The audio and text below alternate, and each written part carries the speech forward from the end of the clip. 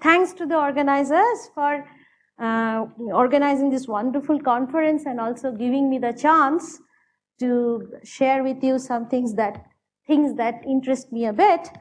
And I'm going to talk about the Sunyaev-Zeldovich effect from quasar feedback. So kind of related to what Tuhin spoke previously. And I'm going to start with this M-sigma relation, which I'm sure at least several of you have seen.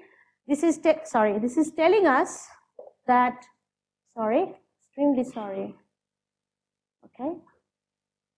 So what we are seeing in this plot is that the masses of the central supermassive black holes in galaxies is correlated with the velocity dispersion of large-scale gas and stars in the galaxy. Now, why is this? This was seen like 15 years back. And why is this interesting? It's interesting because the supermassive black hole, which is only a solar system scale thing sitting inside the center of the galaxy, is some way talking to the gas and stars which are tens of kiloparsec away from it. So the immediate understanding was that there must be some connection, some communication going on between the central supermassive black hole and the large-scale gas and star. And then an answer that was provided to these kinds of correlations and other studies is something that was termed in the literature as black hole feedback, which says that, okay, what if this black hole just injects energy and particles into the intergalactic intercluster medium? And these were the pioneering observations which sort of started in the Chandra era. And what you see here is actually an HST image of a galaxy cluster. And in blue, we have the X-ray map of the cluster. And the red are the famous, this is a VLA radio image. And you do see these jets, large-scale radio jets coming from the central supermassive black hole. And that is pushing the gas and changing the concentration, the distribution of gas. So these were seen at that time in massive clusters. And also, till date, they have been seen in galaxy groups too. So I think the number of systems where these kind of things have been observed, combining groups and clusters, should be few hundreds, okay? But we were talking about the M-sigma relation, which is related to like galaxies. This is galaxies of all types. So if it's so ubiquitous, then the question comes that, are there ways other than cluster systems and other observational probes with which we can study this effect or think about this problem? And one of the proposal was the Sunyaev-Zeldovich effect to study AGN or black hole feedback. And the idea was that, okay, if the Sunyaev-Zeldovich effect be seen as an effective mechanism to study the accumulations of hot gas in the universe, then what about seeing them in the case of quasar feedback, where we do have hot gas? And these were the people like 20 years back or 15, 20 years back who proposed this idea. But that was shelved. And then this is also a very old plot, 12 years old. This is my first paper as a PhD student.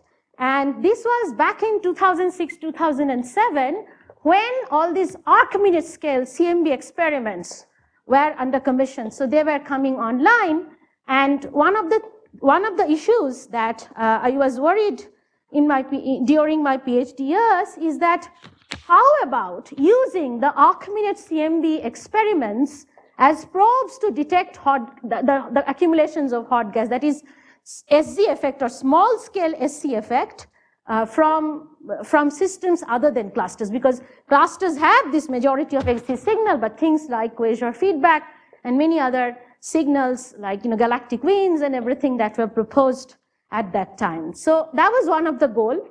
The second goal was that since these ACT or SPT like experiment, these Archimedes resolution experiments were targeted toward detecting clusters. So one of the goals was to see that will these small scale effects have come as how much noise can they add to your detection of clusters via the Sunyaev-Zeldovich effect. And then at that time, of course, no observation existed of the SC effect from AGN feedback, or for that matter, any other small scale SC. And so we sort of took a very simple model. It was simple with many parameters, and the fun is that when you don't have observations, you can write down anything in theory and make a prediction. Life becomes hard when you have observations, and I'll tell you why. So this was essentially the power spectrum. The solid line is what we predicted from the Quasar SZ effect that's going to contribute to the CMB power spectrum. And these Z equal to 2.5 and 3.0, these are actually 3 parameters, because in our model we had like instantaneous ejection of energy at a given initial redshift. So all the quasars sitting in all dark matter halos just inject at a given time. And there were other free parameters also, based on which the amplitude of the signal and also the peaks. Well, the peaks were not so sensitive. This peak actually is typically the scale of the bubble, that the peak in the power spectrum is typically the scale of the bubble of the, the outflow that's going out. Now from the power spectrum, we did one more interesting thing. So apart from the ACT and SPT-like experiments, we did one more interesting thing, which was actually thinking of direct detection of these signals. Because as you saw that the power spectrum peak was at a very high L value, this was like typically tens of arcsecond and below that. We actually thought about ALMA, which was also under commission at that time. What about a direct imaging of a quasar?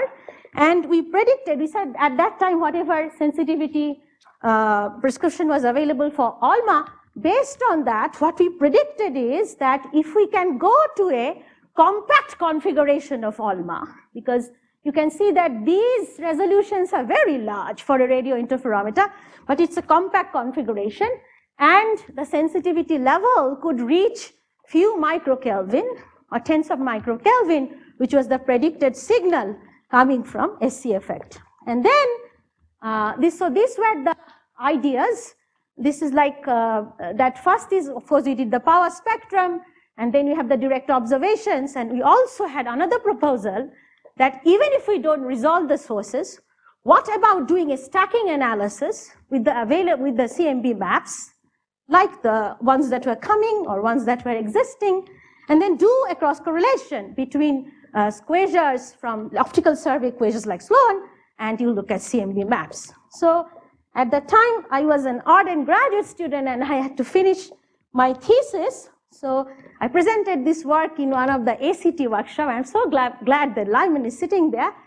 And this was a suggestion by David Spargle that even if it is very far-fetched, because we had WMAP at that time, fantastic things already came out of WMAP.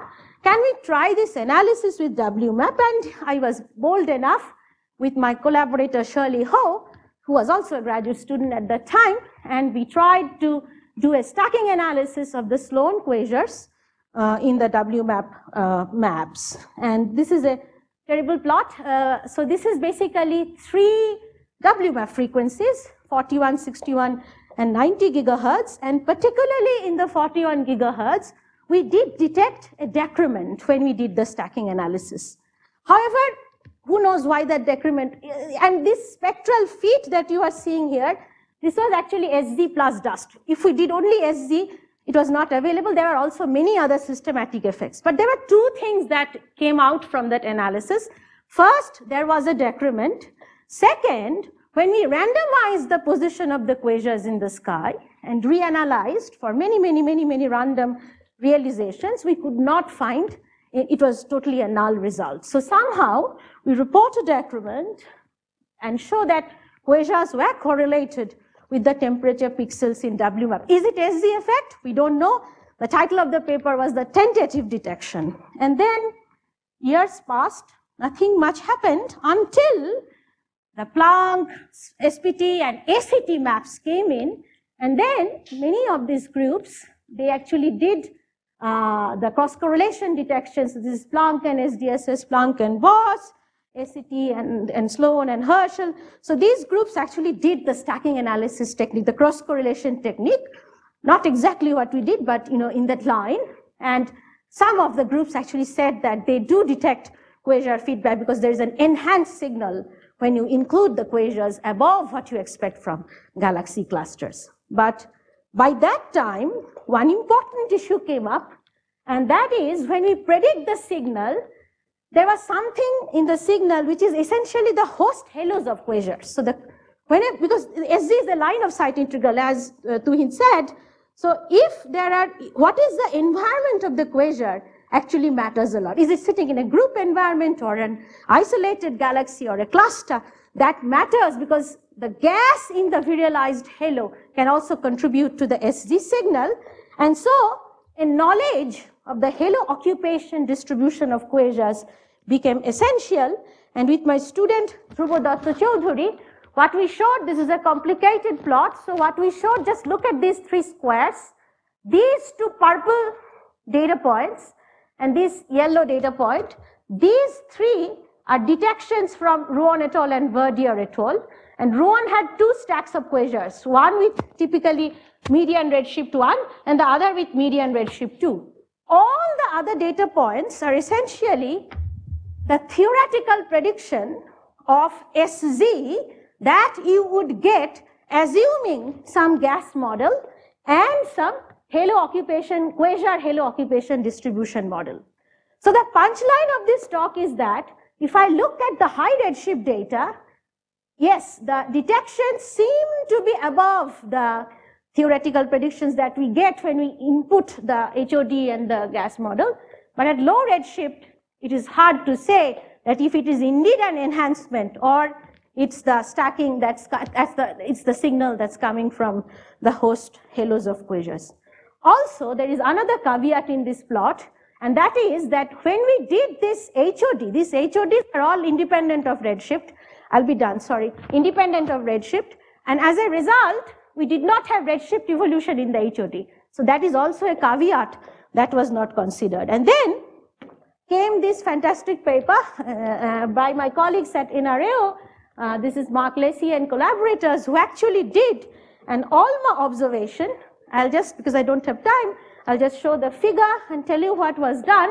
So what they did is they looked at this field, they chose a radioquiet, very bright radioquiet quasar and looked at it 130 gigahertz in ALMA and also looked at the same field in HST. HST was archival, they did not look at HST, but Gemini and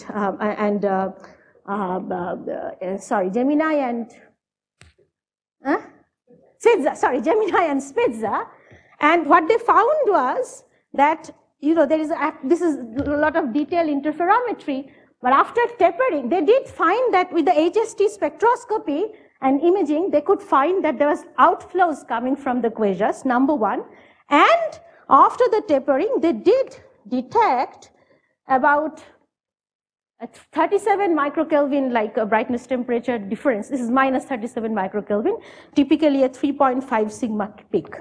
Now the interpretation of that why is this SZ effect first, and second, if it's SZ effect, can we constrain the parameters of feedback? That is still, we use some model to do it, but that needs careful consideration. And so I'll conclude my talk saying that we do have the stacking analysis. SZ from quasar is interesting, both from galaxy evolution perspective and cosmology perspective.